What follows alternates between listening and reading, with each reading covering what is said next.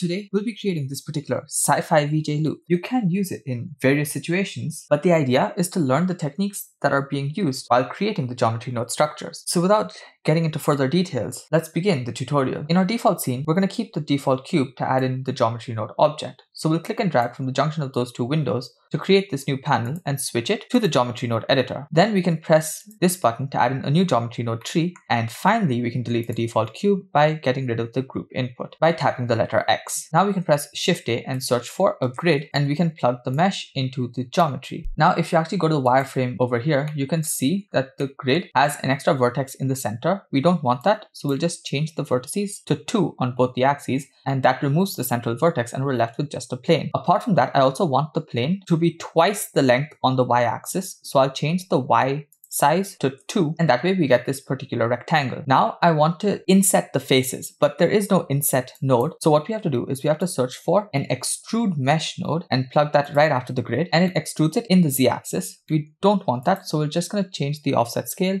to 0. Now we have 2 edges on each of these edges. So what we can do is scale them. So we'll search for a scale elements node, plug that in here, and we can change the selection to just the top. And that way, when we scale it down, it actually insets the way we want it to. However, the problem is, since we scaled it on the y-axis, the insetting is not uniform. You see, it's lesser on the x and more on the y. To fix that, what we'll do is, instead of checking uniform, we'll say single axis. And right now the axis is set to x. So this is x, y, z. So on the X, it's insetting by 1, and then we can select the scale elements node, press Shift D, plug it in here, again use the top to plug it into the selection, and this time instead of having the X as the axis, we'll keep the X as 0 and we'll keep the Y as 1.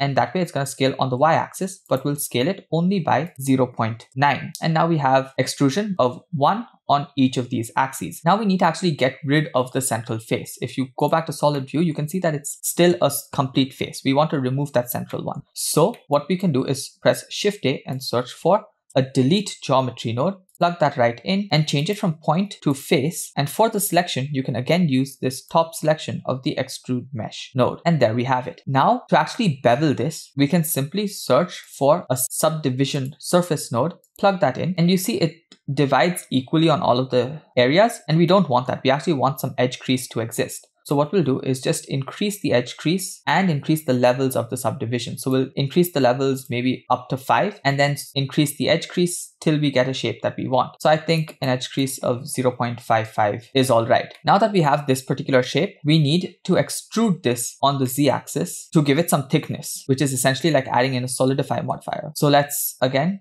take this extrude mesh from here, press Shift D, plug that in right over here. After the extrude mesh is placed, you can increase the offset scale this time to actually lift it up. So I've given it an offset scale of 0.1, but the problem with this is if you actually look underneath, it's pretty weird. So what we can do to remove all of this weird geometry is just cover it up with another face. And also we can uncheck individual, and that actually saves all of this geometry from being created at all, which will help render everything out faster. So we need to cover this up. So to do that, we'll again move the group output to the side, press Shift A and search for a join geometry node and join it in with the original shape that we had, which was over here after deleting the central face. So let's just take this and plug that into the join geometry, but we need it to be subdivided as well. So we'll go ahead and use this particular value in the join geometry. Now that we have this, we also need it to be shaded in smooth, but we can add that later on once we finish adding all of the other geometries as well. So the first thing is we want to actually duplicate this and rotate it to create a triangle.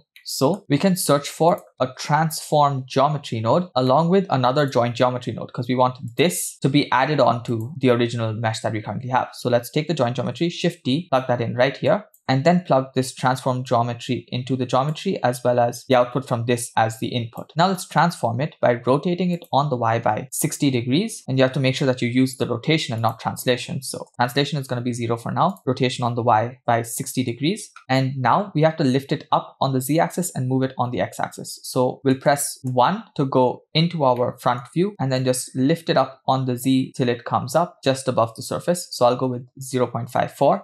and then move it on the X till it again aligns up perfectly. So 0.25 is what I'll go with. So this is how it looks like. Now we need to do the same thing again, but towards the left. So we'll take this transform geometry, press Shift D, bring it down here, plug this geometry in here and the geometry into the join geometry node. But this time we have to rotate it by minus 60 degrees and then translate on the X by minus 0.25. And that way we should get a perfect triangle. Now, in case you feel like, okay, this area is actually touching whereas these are not, all you have to do is just bring it down on the Z to 0.533. And we have to do the same thing for the one on top over here as well. So 0.533, and that would help cover it up. However, I think leaving a little gap is better. So I'll keep these distances at 0.54 and I'll move it on the X to 0.255. And we have to do the same thing for the bottom as well. Minus 0.255 and Z of 0.54. Now you have a little gap between all of them. And this is the initial shape that you have. Now I want another instance of this. So I'll go ahead and just press Shift A, set position node. You could use a transform geometry, but I'll use a set position for now. And then duplicate the join geometry node, plug this into the geometry and the geometry goes into the join geometry. And now we have another duplicate exactly where it is. So let's go ahead and just offset it on the Y by 2 units and you get this particular shape. In fact, you could do this again to create 3 variations. So let's press Shift D, bring it down here, take this, plug it in, and here make the offset on the Y 4. And that way we get 3 instances. Now we want the exact same thing, but scaled up on every axis except for the Y axis and reversed. So again, we'll use this transform geometry node, press Shift D, bring it here, and then just plug this up here and then take the join geometry, Shift D, bring it here, take this geometry, plug it in there. And of course, make all of these 0 initially and scale it up on everything but the Y axis. So we'll scale it on the Z by 4 and on the X by 4. And this is what we have. Then we can rotate it on the Y by 180 degrees. And then we can just lift it up on the Z. So let's press 1 and just bring it up on the Z till we're happy with the positioning. So I think something like this is all right. Of course, you could do the math to figure out the exact value to make sure that everything is equidistant from each other. But I don't think we have to get into all of that for now. Now that you have this particular shape set up, we can go ahead and add in some particles. We'll use the same method that we generally use. So we'll press Shift A, search for a join geometry node so that we can join the particles with our original mesh, but we already have a join geometry, so let's not do that. So we'll press Shift A and search for a cylinder, which is what we're going to use as the object to release the particles from.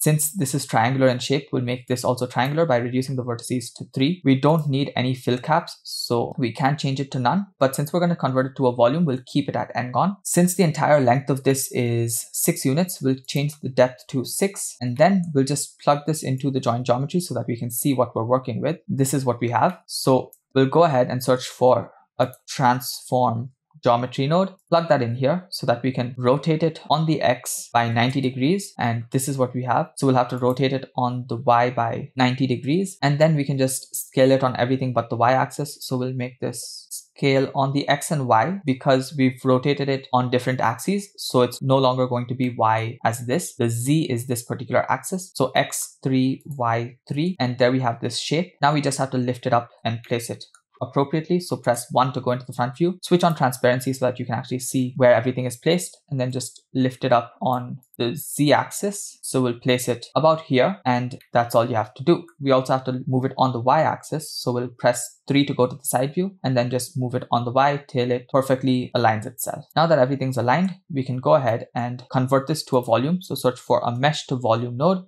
and then again, convert this back to a bunch of points. So we'll press Shift A and search for distribute points in volume node, plug that in there, and then you can increase the density if you feel like it. Maybe I'll make a density of 5. And here we have all the points. Now we'll go ahead and convert the points into actual meshes by searching for an instance on points node, plug that in right there. And we need an instance object. So we'll press Shift A and search for an icosphere. We'll increase the subdivisions to something like 3. Radius is going to be really small, so 0.01. Plug that into the instance. And now we have the icospheres. However, I want the icospheres to have some variation in the scale. So in the instance on points node, we're going to play around with the scale. We'll press Shift A and search for a random value node. Keep it on float so that it changes equally on all of the different axes. Just plug that into the scale. Now I don't want any of them to become 0, so we'll change the minimum to 0.1 and the maximum to maybe 1.1. And there we have varying sizes of particles. We can switch off X-ray and this is what we have. Next up, to actually finish off the loop, we'll have to duplicate this. So to do that, all we have to do is press Alt-D to create a linked duplicate. Make sure you press Y so that it snaps to the Y-axis, and just move this by 6 units. And then press Shift-R to repeat the action. Maybe we can repeat it 2 or 3 times. I'll go ahead with 4 instances. And then when you actually look at it through the camera view, it'll look like it's going all the way to infinity. So we can actually start off the animation now. To do that, we'll set all of our animation and render defaults. In our render properties, we'll switch on ambient occlusion, bloom, screen space reflections, as well as some motion blur. Then we'll go to our output properties, change the frame rate to 30 frames per second. The end frame is going to be 300 so that it's a 10-second long animation. The output folder can be wherever you want it to be. File format is going to be FFmpeg video, and the encoding container has to be changed from Matroska to MPEG-4, and an output quality is going to be perceptually lossless. Then we can select our camera, press Alt-G and Alt-R to clear location and rotation, RX90 to rotate it by 90 degrees on the x-axis. Then we have to grab it up on the z-axis, so we can press 3 to go into the side view and just press GZ and lift it up to approximately the middle of this triangle, and then GY and bring it to the start, which is going to be -1 meters from where it was. Now we can press 0 to go into the camera view, and with the camera selected, go to the camera properties, change the focal length down maybe 25, and then go to viewport display, passport out all the way to 1. Then we can increase our timeline a little bit, go back to frame 0, press I for the location and rotation, then go to frame 300, and then just go GY6 because that is exactly 1 step forward, and press enter, and then rotate on the y-axis by 360 degrees, and then press I, location and rotation. Then down here, we can press T and change the interpolation to linear so that it becomes a smooth loop when we actually do it. And that looks absolutely fine for what I wanted to create. However, the one thing that I forgot to do was back in geometry nodes, I haven't actually set this to shade smooth. So we'll select this again, and after everything, after the join geometry node, we'll just search for a set shade smooth node and plug that right in. And that way everything gets its smooth shading. We also have to give this the materials. So we'll go ahead and press Shift A and search for a set material node and plug that in right here, Shift D here, Shift D here. So these are the spheres that are present. These two are for our inner triangles and outer triangles. So both of these are going to get the same material. Of course, you could change it up if you wanted to. So I'm going to actually create 3 different materials. So to actually start the materials, we'll first change the viewport shading to rendered so that we can actually see the changes in the material. Then we can go to the material tab, and there's already one default material. We'll press the plus 2 more times to add in 2 new slots, and then we'll select each of them and give them new materials. Now, the default material, we'll call it to inner, material 001 will call that outer, and material 002 will call those spheres. Now, again, this node is the outer one, so we'll give this the outer material. This one is for the inner ones, so we'll call this inner, and then the last one is the spheres, so we'll call this spheres. Now we can change this from the geometry node editor to the shader editor and actually start messing around with the materials. Before I delete the light, I'll add in the materials so that we can actually see what we're doing, and then we will remove the light and add in our own lights in a while. So first up, we have the inner material. We can press period on the numpad to get everything into view and just resize everything so that we have more space to work with. I'll go ahead and increase the metallicness to something like 0.9 and reduce the roughness to 0.3. Apart from that, I'll press Shift A and search for a Voronoi texture, and then press Shift D to duplicate it, plug the distance into the vector, and then plug the output of this distance into a color ramp just for better control, and plug the output of this into a bump node, and it should be the height of the bump node, and then we can plug the normal into the normal. Now we have to change each of the Voronoi textures from Euclidean to Chebyshev, and after changing both of them to Chebyshev, you have to play around with the scales. So I'll go ahead and increase the scale on this one to something like 40, and I'll reduce the scale on this one to maybe something like 2. Along with that, the strength, I don't want it to be this strong, so I'll make the strength 0.2. And then if I switch off overlays, you can see what we have as the material for this particular object. Now, I don't want this transition to be there to make it look like a slope, so I'm just going to bring in the black and bring in the white so that it's less of a transition and more like separate panels being placed. However, there still should remain a little bit of transition, so I'm not going to change it to constant. Now this is the material that I'm happy with, but I want to also decrease the base color and make it a lot darker. So maybe a value of 0.6 is what I'll go with. The next thing is the material for the outer panels. For the outer panels, I want them to have certain spots that are emissive, but overall I want the metallicness to be fairly high and the roughness to be fairly low. But I'm going to press Shift A and search for a Voronoi texture. And I'm going to press Shift A and search for a color ramp so that we have better control. I'm going to use the color value of the Voronoi texture and then Control Shift click the color ramp with the node wrangler switched on to see what we have. What I'll do is I'll decrease the randomness all the way to 0 so that it becomes squares, but the squares are too large. So I'm going to change the scale up to something like 150. And now we have tiny squares. Now, if I change it from linear to constant, I can actually control how many of the squares actually appear by just playing around with this slider. So I'll go to something like that, but I'll also increase the scale maybe 100. So I'm going with a value of 20 and I'm just bringing this in so that we have a few squares that are lit up. And this is what I'm going to plug into the emission, but I obviously don't want them to just be white. I want them to be either red or blue. So I'll press Shift A and search for a color ramp. And for the factor, I'm going to actually use a noise texture. So press Shift A and search for a noise texture, plug that into the factor, change this from linear to constant so that it's going to be either this or that. Bring this to a position of 0.5 so that they're equally weighted. Change the white to a blue and the black towards a red. Now that you have this, you can mix this color ramp with this color ramp by using a mix node. So search for a mix node and change the type from float to color. After that, plug that in here, plug this in here, and make sure that we change the type from mix to color. And that way, the white areas are provided with this color, and increase the factor all the way to 1, and then Control Shift click the principled BSDF, and you can see how certain squares are lit up as red and some of them are blue. However, I want the strength to be much higher, so I'm going to increase the strength to something like 20. Now I can go ahead and just remove the light from our scene, and this is what we have for now. The next thing that I want to do is change this shader editor from object to world and reduce the world color all the way to black, and also press Shift A and search for a volume scatter node, decrease the density to 0.1 and plug that into the volume. Now to actually get this volume to have really nice effect, we need 2 lights. So we'll go all the way back to 0. We'll press Shift A, light, search for a point light, and then press Alt G to clear its location. Switch on overlay so that you can see where it is. Press GZ and bring it up. And we'll press GY to move it back as well.